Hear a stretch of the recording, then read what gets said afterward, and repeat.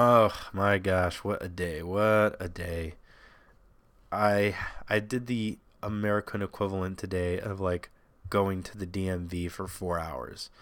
Except it was much higher stakes and much more worrisome, but that's over. Things more or less worked out. But it just zapped up the whole day. So I have just a little bit of time before I have to basically go get my son and launch into dad mode and try to get one video recorded for the day. Um, and the deck I'm playing is sweet. It's one that I've been looking forward to playing. This is the Ali Entrazi Jeskai Azcanta list. And this is exactly the type of list that I foresaw Jeskai Azcanta being good in. The one thing that I thought about changing, I kind of didn't want to change his list, but I was kind of tempted to turn one of these Supreme Verdicts or even like a random counter spell or something into a um, Sphinx's Revelation, just because I feel like if you're going to have Search for Azcanta, if you're not quite stabilized and you just need to drag yourself back into the game, Sphinx's Revelation can do that. You can tutor it up. Obviously, sometimes you're going to want Secure the Waste instead, but I like having the, okay, I'm in a good position, I'm going to make a bunch of tokens and kill you, or I'm not in a good position, I'm going to buy time, get a bunch of cards, and then probably kill you. Um, so that's the only thing I would want to try differently. But I don't want to change anything because I'm sure he considered it and he has his reasons. The one thing to consider is that you can't flash it back with Torrential Gearhulk, but then again, you can't flash back Secure the Waste either. So, um, the other thing I'm like not too sure on is obviously one Snapcaster Mage is just weird to me. I'm like, come on, surely we have to have at least like two or three snaps. But I guess he feels like his Azcanta is basically doing a Snapcaster Mage impression. All right, I don't know exactly where I was. I got interrupted. So I think I was talking about how I didn't want to change the deck, but I wanted a Sphinx's Revelation, and I still kind of want a Sphinx's Revelation, but I'm gonna play the list as it is, and see if that's something that I feel like I really need. I do want to. Maybe I'm gonna put one anyway. It's just like Azcanta to find the rev when you want it. The nice thing is, like, if you didn't need the rev, you can always just pick something else and then eventually like shuffle and get it, tutor for the rev again later at some point.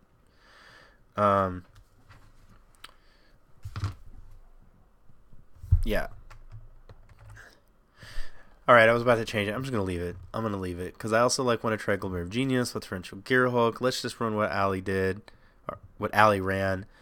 Outside of that, it's pretty standard like Jeskai draw go control list, bunch of removal, a little bit of card advantage, a lot more card advantage. Glimmer of Genius, I have to tell you guys, like I tried this in some testing games in Jeskai midrange just to see how it would work out, and I don't think it's what that deck wants, but it is really awesome.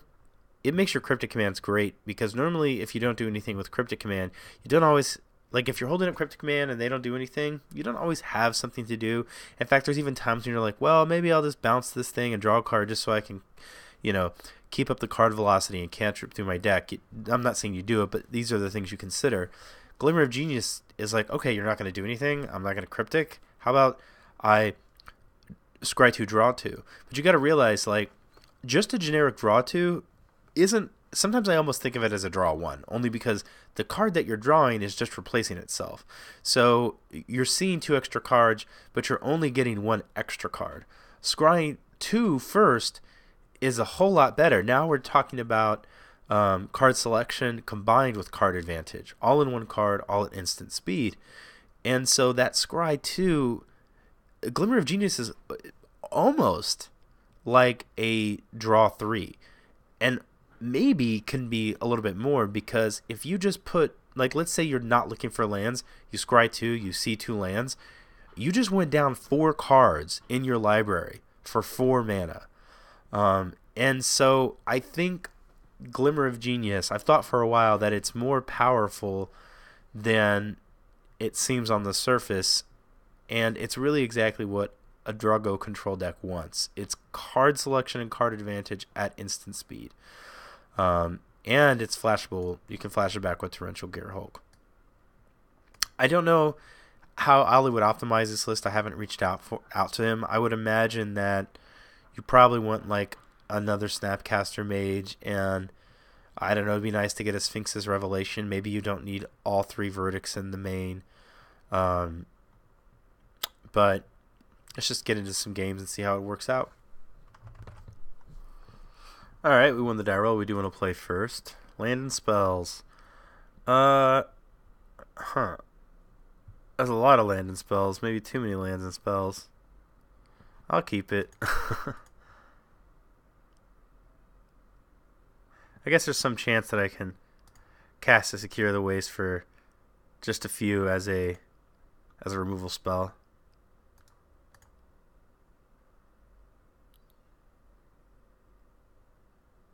All right. Well, we don't have a lot for you to take. I'm assuming you're maybe.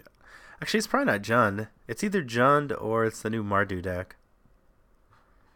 All right. Takes our Secure. There's a Glimmer. Okay.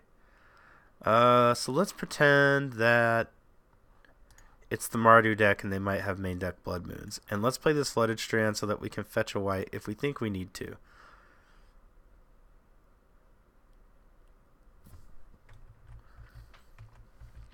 Aha, you missed, and we're getting... All we need is 2 more turns and we get to Glimmer. No land from him. I'm not going to fetch just yet. Alright, so I'm going to go ahead and fetch basics. I'm probably being a little too cautious, but I feel like there's not really a huge downside to us doing so. So, 2 mana here for a Bob, maybe? 2 black for... Alright, well, our hand does less. Discard a Lingering Souls. Yeah, this feels like... I'm going to get basics. This does feel to me like Lingering Souls, Collective Brutality. It's definitely that Mardu deck are very likely to be. So let's go ahead and... Well, the thing is, I want a Desolate Lighthouse, though. Alright, I lied. I'm going to get a Steam Vents, and then I'm going to get a swamp. I mean, not a swamp, an island. And... yeah, let's play the Lighthouse.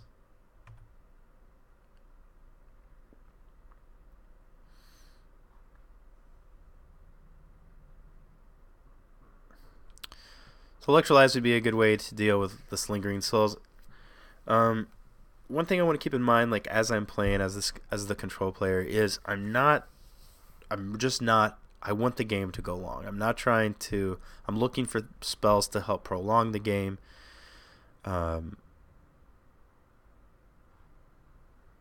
Yeah, that's pretty much it. We have our 6 mana here for a... Hopefully, I will definitely get used to that as Mana Leak if we can't. Yeah, that seems like an ideal target for Mana Leak.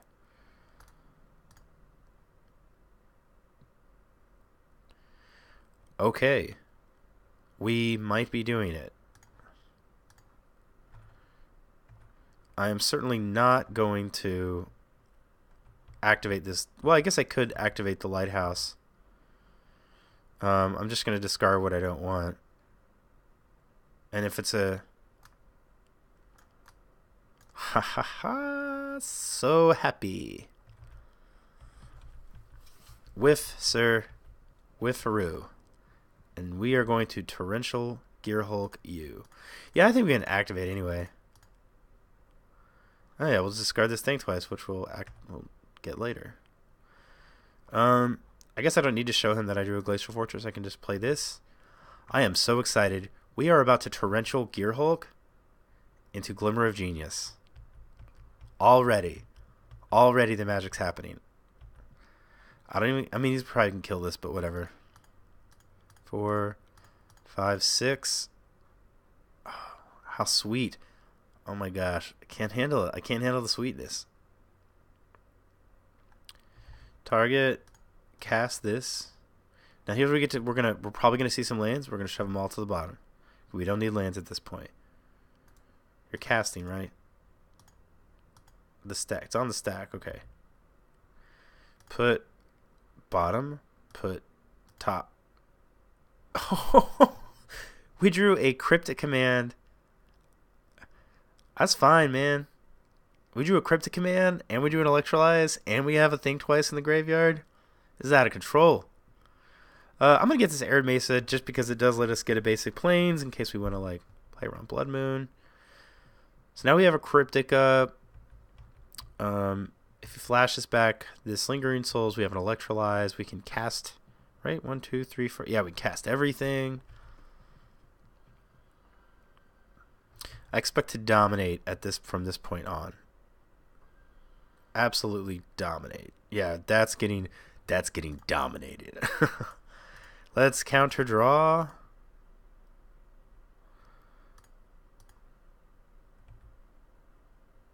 Domination. And let's dominate some Lingering Souls here.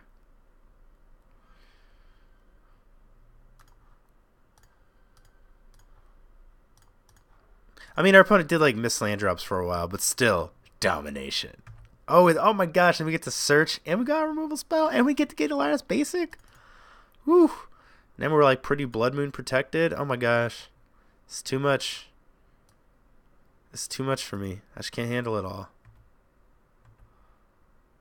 This is... Oh, and I still get to think twice?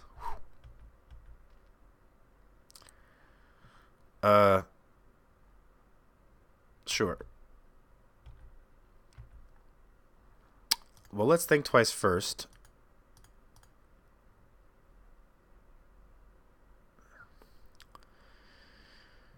I'll just guard this land, I think.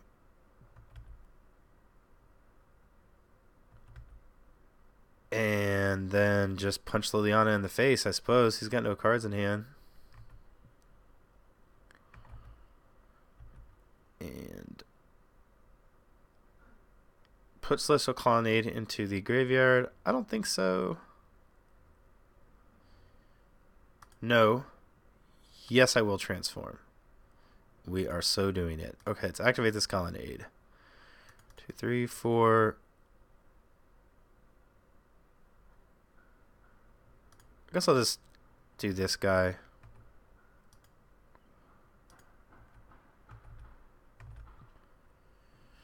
And then once, yeah, I can also activate the Azcanta.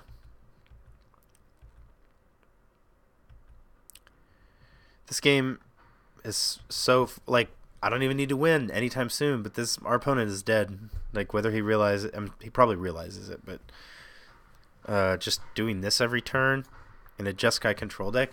I didn't say this during the deck tech, but one other things about Jeskai, outside of Torrential Gearhulk, we can just get everything. We can find our win cons, we can find Nahiri, and honestly, like even getting a Torrential Gearhulk with Nahiri seems totally fine to me because you're already sure. I just want to activate this and see what I can see.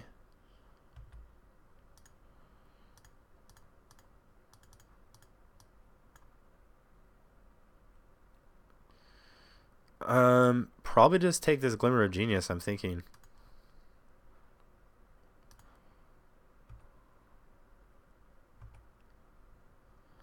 Play the land, pass the turn.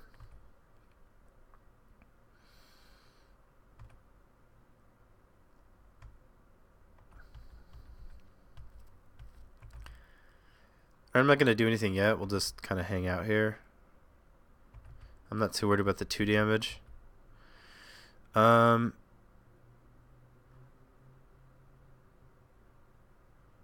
let's Glimmer.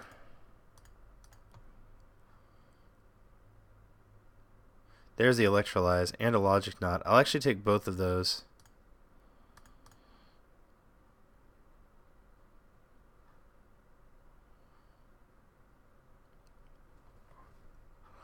I think I was saying something. I don't remember what it was.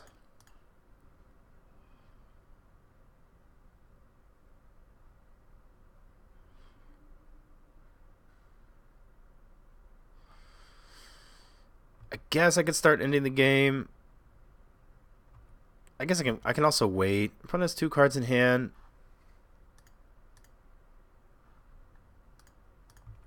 He said sweet list. I'd have to agree with him. Thoughtseize.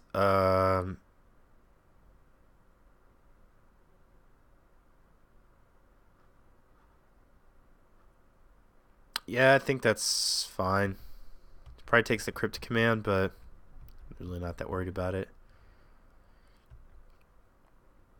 Oh, I know. I was talking about Nahiri. So even if we tick up Nahiri, like, so you plus up Nahiri, you play Nahiri at 4 lands, you plus Nahiri, you're gonna find more lands.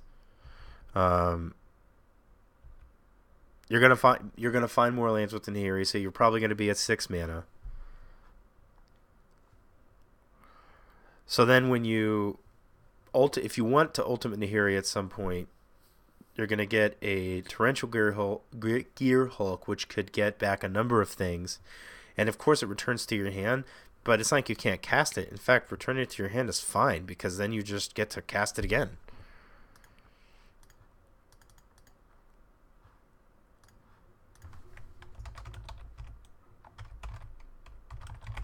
I just said not mine, but I agree.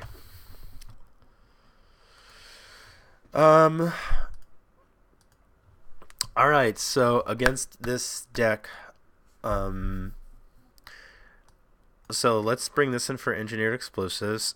I mean, for Lingering Souls. This is good against Lingering Souls. This is good in a grindy matchup. I think Celestial Purge is good because it kills Bedlam Revelers. It kills Bedlam Revelers and it kills Blood Moons. Let's see here. I don't know that we want Soulfire Grandmaster. I think we're bringing in 2 Celestial Purge. Excuse me, on top of our counter spells. I don't know that we need Wear Tear. I think I can trim the bolts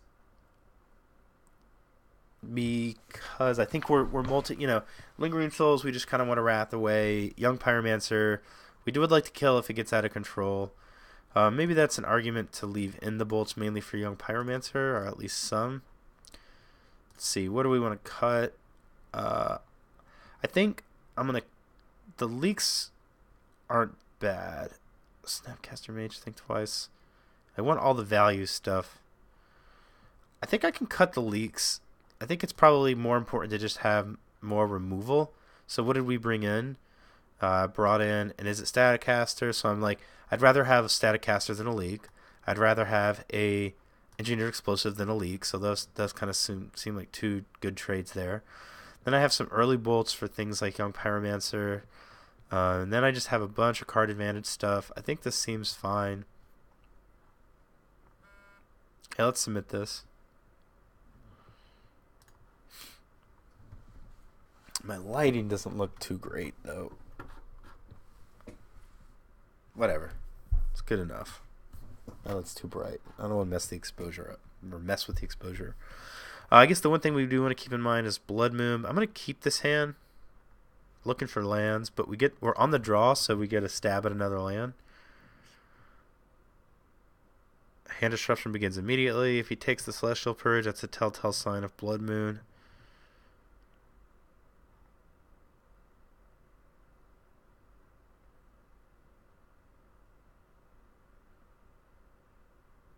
If he takes the Logic Knot, it's not necessarily so, but it looks like he may have mulliganed down to 5.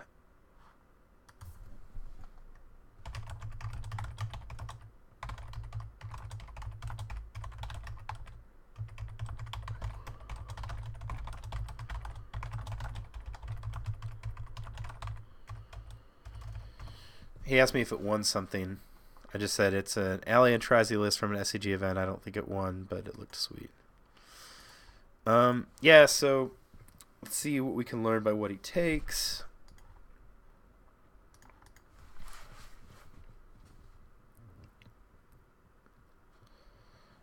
I think the thing to do is obviously lead on the Arid Mesa. And probably not, if we don't draw either way, probably if we don't need to crack.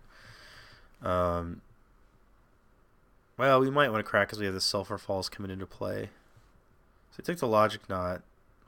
Alright, Glacial Fortress is good. We definitely are going to have to crack this, though, for an island, just so that the rest of our lands don't come into play untapped and awkward.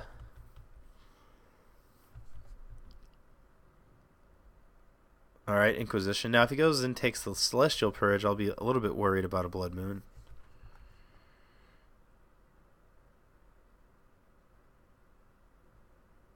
Especially if he's just avoiding the Snapcaster Mage.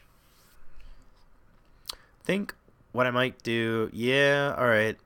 I'm like sniffing... I'm smelling Blood Moon big time. I'm not going to fetch. Okay, that's a good start. So we can get Plains, we can get Island. That would allow us at some point to cast a Purge. Alright, we're getting bolted. Opponent's on 2 cards. He's probably got a Bedlam Reveler in his hand. That could also be what he's holding on to the... This is enough, right? Cast a non-creator. Oh, my friend played this.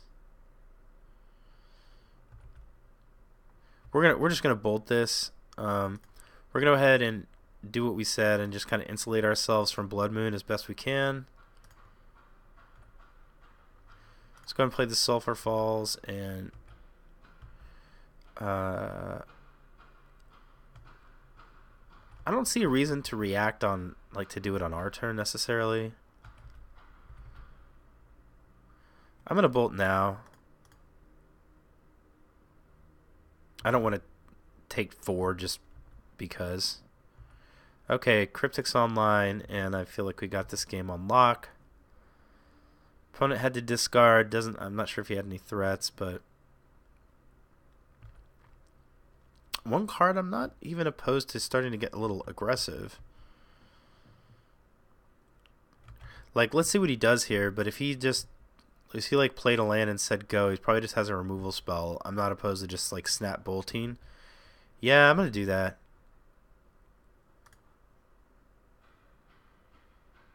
Now he has 2 cards in hand.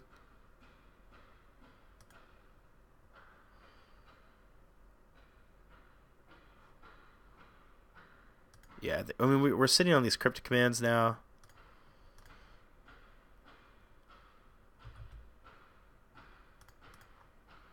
I'm gonna guess he's got like Fatal Pushers or something.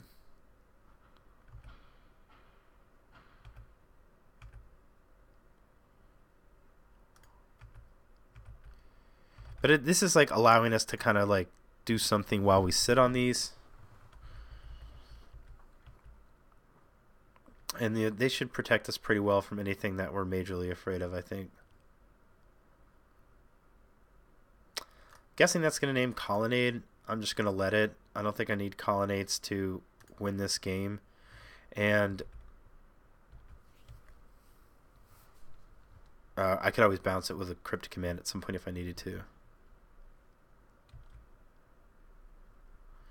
So there's Blood Moon. Counter draw. Bolt my opponent. Untap. Attack. Opponent has 1 card in hand. We have plenty of cards in the graveyard, and we drew a Logic Knot, so I'll go ahead and play the Search. And if he has another Blood Moon, I mean, we have a Logic Knot. He has 1 card in hand. Yeah, so we'll just counter this unless he pays 1.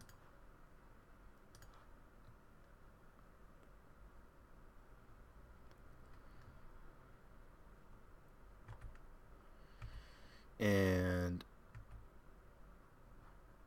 put Steam Vents into the graveyard. No. Yes. Okay.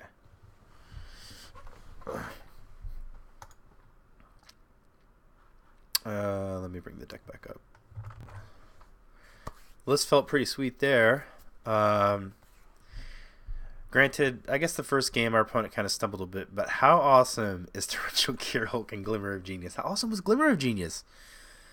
I mean, just kind of drew everything we needed to off of it. Just instant speed, look at stuff, scry, whatever. I'd been wanting to play around with Glimmer of Genius some more, and I was super happy to see Ali Antrazi run it.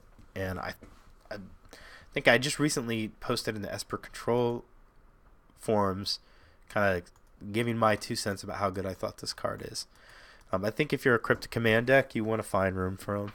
It's just it adds almost a new dimension to the deck, because sometimes, not all the time, but at 4 mana, if your opponent was like, I didn't do anything, if your opponent just didn't do anything and you had a Cryptic Command in hand, didn't necessarily punish them, but Scry 2, draw 2 at instant speed in a control deck is a huge punishment.